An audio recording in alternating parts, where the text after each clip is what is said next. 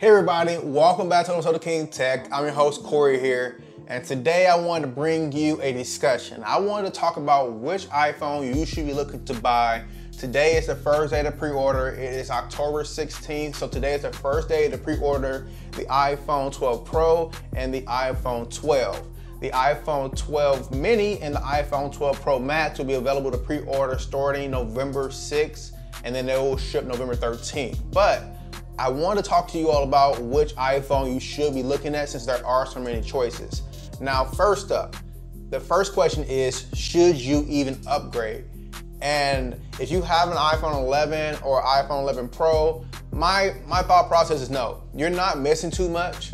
If you wanted to upgrade to the iPhone 12, you're not missing too much. You're going to have the same experience pretty much. Your cameras are going to still be really good.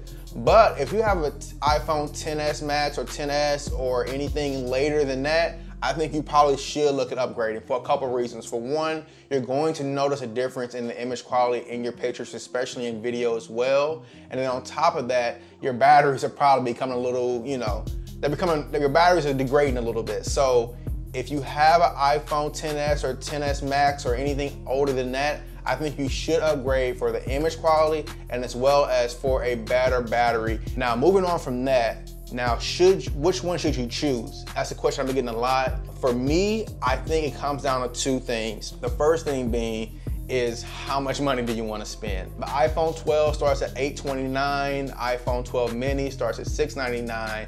And those are kind of, I hate to call those budget prices, but those are Apple's budget offerings besides the iPhone SE, obviously. But this cycle, these are the budget offerings. So if money is a factor, I don't think that you're going to gain too much by spending the extra $200. So definitely stick with those if you're on a budget. And if you need a new iPhone, let's say you have like an iPhone 7, Alyssa, I'm looking at you. It's time to get you a new iPhone, then definitely look at the iPhone 12 and iPhone 12 mini. Those are really good phones. You're still getting a really good screen, you're getting really good battery life, you're getting really good processing power, and those cameras are still gonna be absolutely amazing. Now, if you're looking at the iPhone 12 Pro, I think the only time you should be looking at these is if you're absolutely 100% gonna take advantage of the cameras. The iPhone 12 and the iPhone 12 Pro, the main difference in my opinion is going to be the cameras. Now you may say, oh, well, there's a better screen resolution and stuff like that. You're not gonna really notice that on a day-to-day basis. Yes, they will have better screen resolution on the iPhone 12 Pro than the iPhone 12, but the main thing you're gonna be upgrading from the 12 to the Pro for is for the cameras. The 12 Pro is gonna have better low light photography. It's gonna have that wide angle and the telephoto option for you. You're just gonna get a lot more in the camera department. You're gonna be able to record in 4K HDR. These are the things that are not typical for the everyday person. A typical person is gonna be posting to Snapchat, posting to Instagram, posting to, TikTok, stuff like that. And the iPhone 12 at $829 is the best option for that kind of user. Now, you may be thinking, okay, well, what if I want a bigger battery? Well, yeah, then the iPhone 12 Pro Max, which I said will be available to pre-order November 6th. That's your best option for the best battery life. That's gonna have Apple's biggest battery in it. That's gonna get you the best picture quality. That's gonna get you the best image quality out of the cameras. It's gonna have the biggest screen. I think that's the best option for the power user. Now, I've also been getting a couple questions about the iPhone 12 mini. Now, for me, I think that's best suited for people who absolutely want a smaller phone.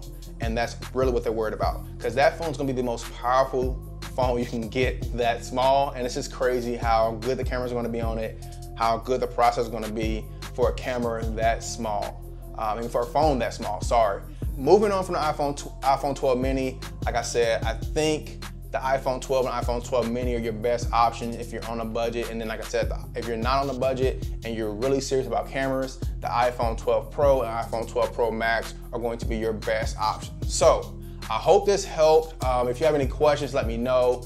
And also people, don't forget to subscribe to the channel if you want to see more videos like this, and leave comments if you have any questions, okay? And I will catch you all on the next one. Thank you so much for watching. Peace out.